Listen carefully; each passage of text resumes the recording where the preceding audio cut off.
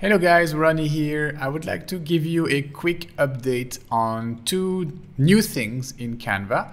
So let's jump right in and let's start with the first one. The first one is that Canva has organized the sticker category. So if you remember, we had under the Elements tab right here, we had the category which is stickers. Okay, so these are animated stickers.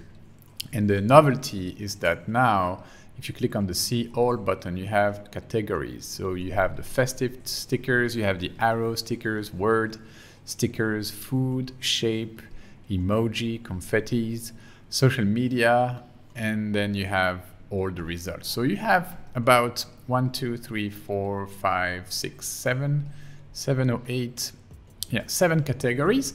So this makes it way easier for us to search for stickers. For example, if I go and search in the arrow category, we have everything arrow related. So that's pretty cool. I believe that's very useful because we are always searching for stickers, and before there was no real way of doing this. So if I look at the search bar here, I see that Canva adds arrow stickers.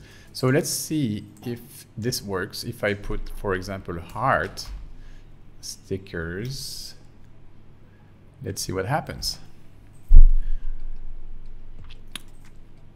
Okay, so it works. We have different animated hearts, but not everything is a sticker here. Like this one, for example, is not a sticker. This one, not a sticker also. So this doesn't work for every keyword, right? For now, it's only categories. There's not like a full-on search for stickers.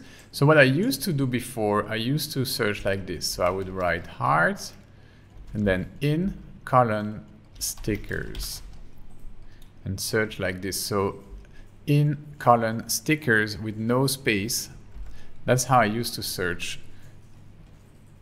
And this kind of works. It gives you, yes, it gives you stickers with hearts.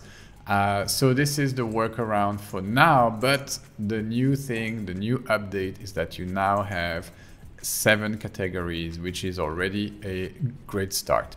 So that was the first update. The second update I want to show you on this next document is that you can now select multiple text boxes and change the font, change the size, everything at once. So before you could not do that. So now I'm going to select these 3 text boxes you see with 3 different fonts, and I can now change the font to kind of harmonize.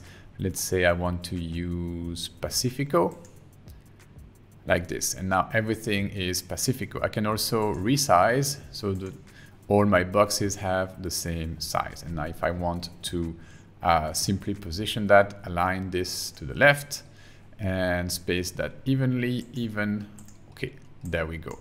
So this is the ability to select multiple text boxes and change the font or the size for multiple text boxes. So let me show you one more time.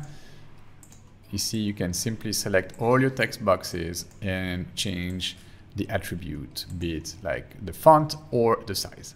Also the color, I guess. Yes, it works for color as well. That's it. That's everything I wanted to show you today. Very short tutorial, but I like to keep you up to date with what's going on with Canva and the Canva updates, and I will continue to do so regularly. Thanks for watching. I will see you in the next video.